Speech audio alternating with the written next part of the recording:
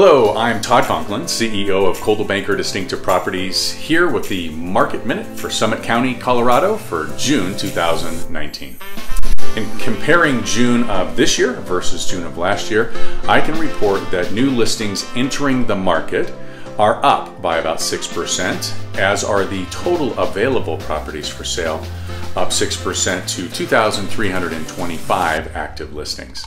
Units sold, on the other hand, are way down, 28% from June of 2018, and by sales volume, also down 26% this June over last June to $111 million for the month. The average sales price is up by 2%, and that figure right now sits at $560,000 and some change.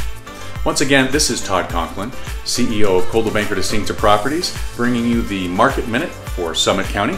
If you'd like any more information about the market, your property, maybe a property in another market, please reach out to your favorite Distinctive Properties agent, and you can always reach us at cbdistinctive.com.